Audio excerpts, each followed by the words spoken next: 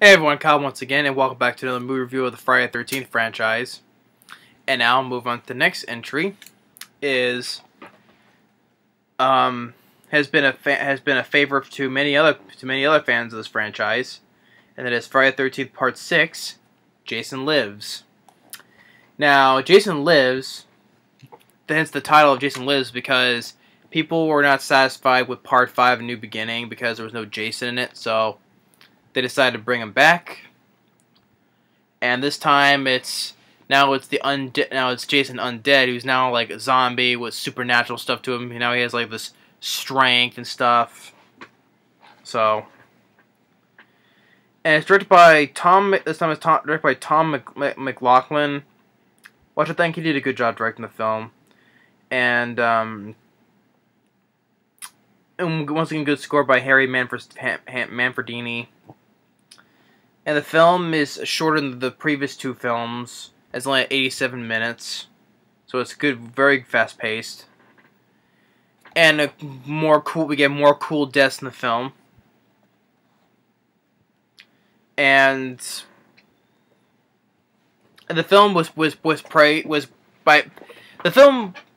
on IMDb and Rotten Tomatoes, it has a much higher ratings than the previous films because they're glad they brought Jason back, and has I think it was I forget the rating on IMDb, but it has a 52% on Rotten Tomatoes. It's like the highest rating on Rotten Tomatoes since the first film. And box office wise, it made much lower than the previous films though, but still a success on a budget of $3 million. It made like about $19 million.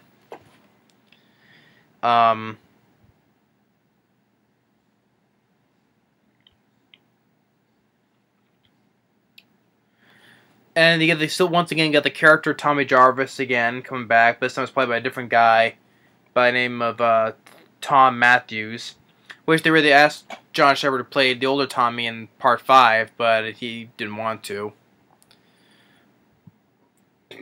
Excuse me. So they brought this guy in. And other cast members, you have Jennifer Cooke, who plays Megan, and David Kagen as the sheriff. And I really enjoy this one. This one is definitely, I'll definitely put this as one of my favorites in the series. Definitely, as many people have liked this film as a favorite of the franchise. And it opened, and the film was released. The film was released was August 1st, 1986. So once again, year after the previous one. And this opened at the same weekend as Howard the Duck did, which was also August 1st, 1986. So yeah, this film opened the same weekend as Howard the Duck. It's kind of kind of funny. But as for Jason Lives, Tommy and his friend, this guy named Haas, and Tommy, he's still traumatized about the stuff that has happened, and they plan to. Tommy wants to get rid of Jason once for all, so he wants to go to his grave and burn him, so he'd be gone from this earth. Now it's like Jason belongs in hell, and he digs to his grave and you see him. He's completely dead. He's a corpse, a rotting corpse, a rotting stiff webs and maggots, but he gets like all the things from number 4 with Corey Feldman's hearing saying "die, die," and that messes with his head again, and takes a metal pole and starts stabbing him, and then lightning strikes and it resurrects Jason, and then Jason kills his friend. Kills his friend Haas, but rips his heart out, which is a good goes right through him and just has his heart and falls in the coffin. He was gonna set him on fire, but it starts raining, so he runs away. And you have while Camp Crystal Lake has now been renamed as Camp Forest Green, and the first time you see at a summer camp, you have children at the camp. children, a whole bunch of children are there, and Thom, he goes to the sheriff, saying that Jason is alive, but he knows who he is, so he thinks he's going crazy. So he locks him up.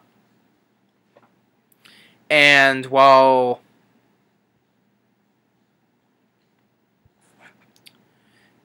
while it's going on, a couple who's driving to the camp. One, the female, is actually played by the director, Thom McLaughlin's wife, and the other guy, who is on, is actually, in his film debut, his first role, Tony Goldwyn. And I was like, hey, cool, Tony Goldwyn. Tony Goldwyn, which 4 years later, in 1990, makes it big in Ghost, and then later voiced Tarzan, the 1999 Disney film, and then The Last House on the Left, and recently starred in The Belko Experiment. But yeah, Tony Goldwyn. This was his first film. It was nice to see him. I like Tony Goldwyn. I think he's such an underrated actor. You know, I don't know why. It's just he has that presence to him. You know, that's why I enjoy Tony Goldwyn. I liked him in the remake of The Last House on the Left. I liked him. In the Belko Experiment, I liked him in the film, and I actually overall liked the Belko Experiment. I had to review that film sometime. It came out early this year, and at the time I saw it, I liked it. And I thought Tony Goldwyn did a good job in the Belko Experiment. So yeah, it was nice to see him in his first role. They see Jason, and you get like sort of the early it's not like parodies or something like that, but it's like the opening when it shows like Jason, his eye, and you see Jason again doing like a James Bond style, like the opening to James Bond, except, you know, slashes and it cuts to the title, Jason Lives. Like the opening of James Bond. You know, James Bond walk in, then shoots. It's like this way here, and then you got the gravedigger who's like burying the coffin, and he's like right here, and then he looks right at the camera. It's like what was the line he says? He looks at the camera like this. Some teens that I found have 6 ways to think of entertainment. I forget what the actual line was, but it was something like that. He goes and looks at the camera and thinks of somewhat entertainment. The word entertainment is in the sentence. And then the Thom McLaughlin's wife, who plays the partner to Tony Goldwyn's, like, I've seen enough horror movies where any weirdo in a mask is not good. So, like, Jason, he pops a tire, puts the spear through the windshield, and kills Tony Goldwyn. He spears him and throws him over his head. And then Thom McLaughlin's wife, she's like, he takes out her money or credit card. Here, take my money. She looks up, sticks the spear right through her head, and you see like the credit card, the American Express, and the sheriff has been dealing with, you know, with Tommy throughout sporadically throughout the whole movie. He wants to prove that Jason is still alive, which the sheriff doesn't believe that he's still alive. You know, says cut it out. No one talks about that anymore. And out in the woods, you have like these people like doing these like exec games. Jason, he kills one of the guys who has a machete, rips his arm off, and then he senses him flying to the tree, slams his face in the tree, and then when he does like this, there's a smiley face on the tree. And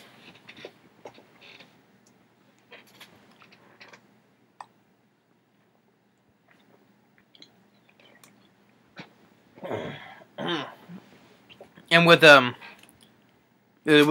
other people who are doing the games, Jason just acts like a ninja, who like silently, he jumps down from above the trees, takes the machete, and just goes and decapitates all 3 of them at once. All of them. And then there's this one nerdy guy who's doing the games. He like stands there, shoots a paintball at him. He does like this. And actually, for that one scene, there were two people who played Jason in this.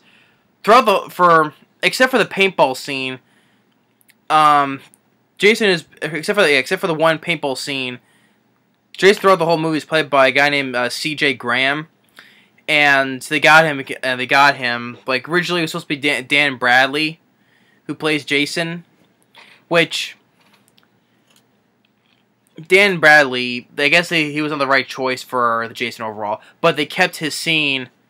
His only one scene, which was the paintball scene. That was the only scene that Dan Bradley plays Jason. And then for the whole film was C.J. Graham, because also it's cool that C.J. Graham, I guess he was in the army, soldier, and you get to see some of his stuff, you know, like his army skills in the film as playing Jason. I thought was kind of cool. But for Dan Bradley's one scene as Jason was the paintball scene. And it's funny that Dan Bradley, not only he was a stunt coordinator, but he also directed the remake of Red Dawn from 2012. I think I kind of made the joke like when I reviewed that film long ago. It was like it's directed by Jason Voorhees. Yeah, Jason Voorhees from the one scene, the paintball scene in Friday the 13th Part 6. I think I did mention that in the review of it. But yeah. So wherever that one paintball scene, that's Dan Bradley. But the rest of the whole movie, before or after, is C.J. Graham. And then he kills that one guy off screen. We find him, he's been hacked to pieces. And so yeah, so get some really good kills, and some more good kills in this film. And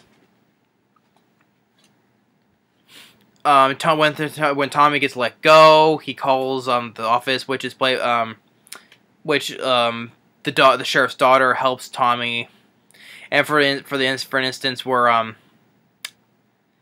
they want to give him to the camp, but they get pulled as the cops, sheriff's deputies are on them, and she's like, get down. She's like, 'cause she's driving. He tells him to get down. He puts his he's in her. He tells her to get down, and his face is in her lap, and she's like looking at her crotch. So that has also like a good sense of humor to it as well. And he's like, no, stay down. He's like, whatever you say. But they get caught by the sheriff, her dad, and more on Jason's list. One of the counselors, you know, the guys having sex with one of the girls in an RV. And as they're driving, Jason is in the trailer, kills the girl, like slams her face right through the wall of the RV. It leaves an impression of the face, like, which I thought was a good, interesting death. At least like an impression of the face. And then one of this whole movie has a good soundtrack. Yeah, like some good song choices. Like I think 3 of them from Alice Cooper. You have like He's Back, Man Behind the Mask by Alice Cooper. Then you have Hard Rock Summer, and then you got and while the guy is driving the RV, you got Teenage Frankenstein playing.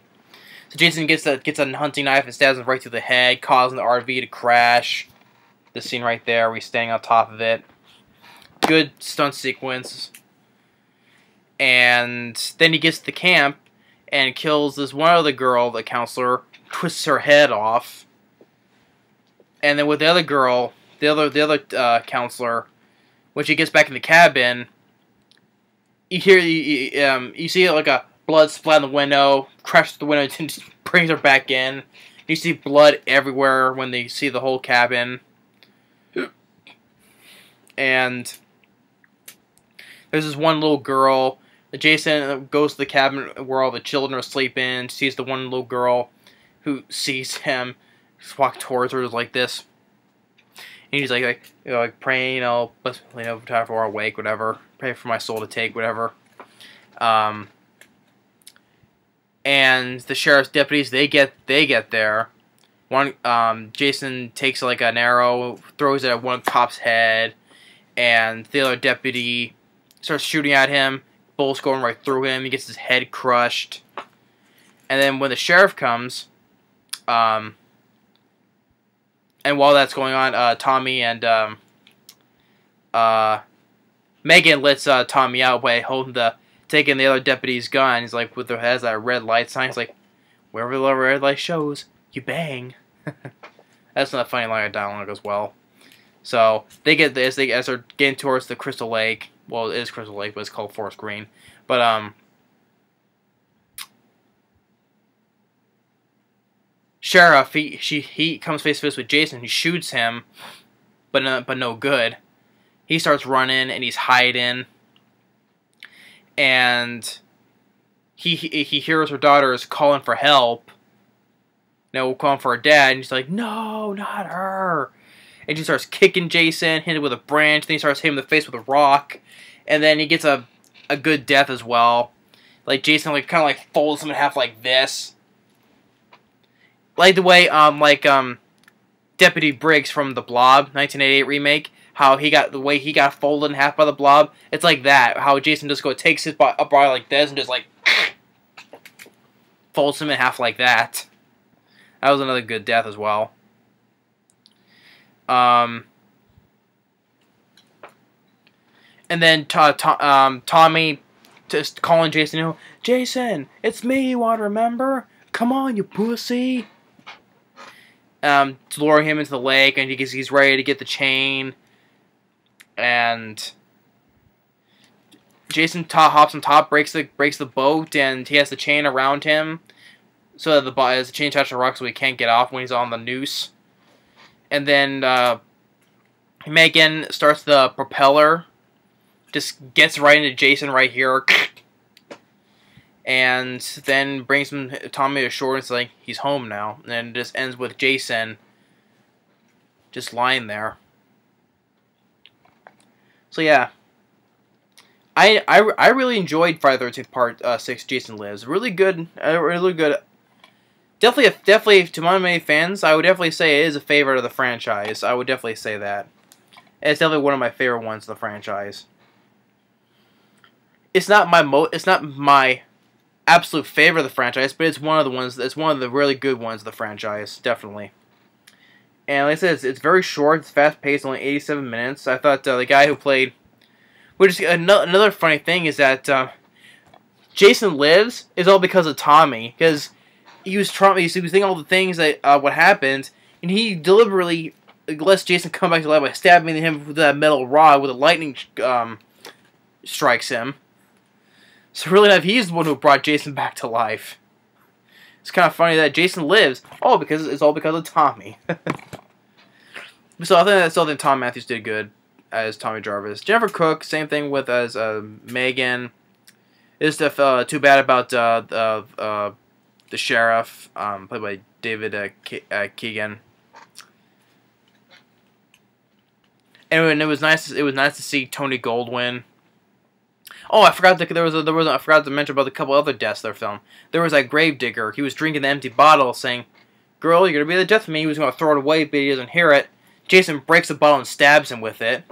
And there was this other couple that he stabs right through them with a machete. They were about to get on the bike, stabs through both of them. Forgot to mention those ones. But as I was saying, it was nice to see Tony Goldwyn. I like him. So for a first film, a lot of actors start first debut in horror, like Johnny Depp, Nightmare on Elm Street, or Jennifer Aniston in Leprechaun. So it was good to see Tony Goldwyn in this. I like him. And you get some really gory deaths as well. And also including some cool ones as well too. And once again, good score by Harry Manfredini. And C.J. Graham, I think, did really good as Jason Voorhees. You know, showing shows like him doing some of his army style stuff. It was cool to see that. So yeah, Friday the 13th Part 6, Jason Lives, definitely another great one in the series. I really enjoyed it.